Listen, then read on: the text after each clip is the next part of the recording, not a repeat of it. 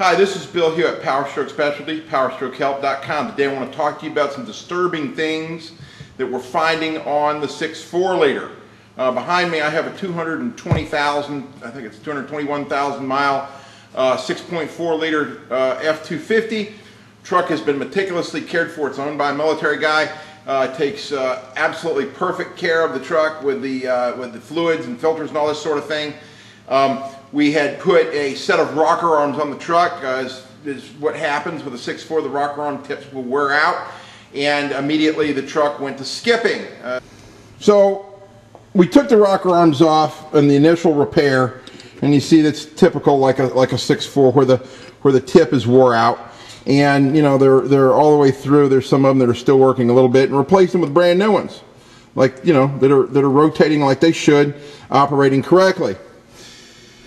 And at that point, the motor started to skip very shortly after that, and we couldn't figure out what it was, so we unfortunately had to remove the cylinder heads from the truck. The worst cylinder for compression was number 7, which is the rearmost cylinder on the passenger side. And when we took it apart, we had one of the intake valves that was completely, the guides are so blown in this one cylinder on the intakes that it's absolutely not going to seal correctly, because now that we've gone and we've put the new rocker arms on, now it's changed the geometry of it, and now this valve isn't sealing correctly. All the rest of the valves are just as bad, but this one's actually the worst one. That's just insane. I mean, I have never seen a valve guide in all the years of working with cars and trucks and boats and motorcycles and everything else. I have never seen a valve guide wear out like this, and this goes back to why we produce the Big Dog diesel cylinder heads. The Big Dog cylinder head puts in a bronze guide where the valve actually rides against bronze and not steel. We can't even pull this valve out because there's a lip worn into the thing at the top end. You know, valve guides don't work steel to steel. They figured that out way back in the 30s and 20s. You know, even Henry Ford and his Model Ts and As were putting bronze guides in. You know, why the hell did International choose to do this? They did it to cut costs. And unfortunately, it shortens the life of the engine to, it seems that what we're seeing here is to about 200,000 miles.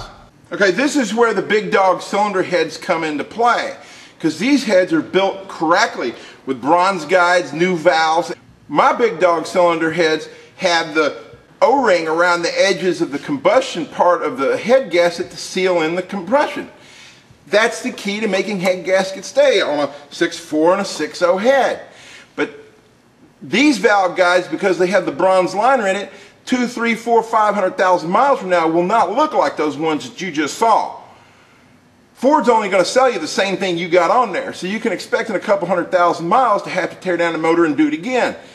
My head solved that problem. Look at there. Isn't that pretty? There's just something about fresh machine work that makes me happy. Especially when it's done right and it's not some hack job crap like you see out there all the time. One of the other things I found out about a 6.4 that I don't like, and when we're rebuilding them, is that the connecting rods are not rebuildable. On our left here we have a 6.0 connecting rod, and if you notice there's a bronze liner here that actually the wrist pin rides on. Well, the 6.4 connecting rod, which is, you know, very similar, beefy looking sucker, and this particular one's got a little bend in it, has no, again, we're back to steel. It has no bronze liner on it, so the wrist pin up by the piston rides directly on steel. That's a real serious problem, because it shortens the life of the motor. That's why you hear some of the older 6.4s, high mile ones, they're actually sound like they're rattling, simply because the wrist pin on the end of the connecting rod is loose and making extra noise. Over here on my pile is a couple of 6.4 crankshafts that are unusable. You know, they're actually in pretty good shape. They're not beat up in the journals here, but what's happened is because of all the power that people are running through this engine, it actually bends the crankshaft. In other words, if you take this crankshaft and you support it on this bearing and the rear bearing, and you spin the crankshaft, you'll actually be out here 5, 10, 12, 15 thousandths. In other words, there's run out in the middle of the shaft from the shaft being bent. This particular problem, combined with a bad front cover and all the difficulties of getting parts of rebuilding 6.4s, we have gone to just buying complete short blocks from Ford, which essentially takes any sort of engine building profit right out of our pocket as rebuilders. Now this engine, because the man who owns it has taken very good care of it, everything else looks really good on it. I mean, haven't pulled the pistons out to see if there's any wear at the connecting rod, but there was no real rattle in this engine. The noise was all in the rocker arms, which was typical. But we're going to go ahead and change the oil cooler. We're going to put a set of big dog cylinder heads on it.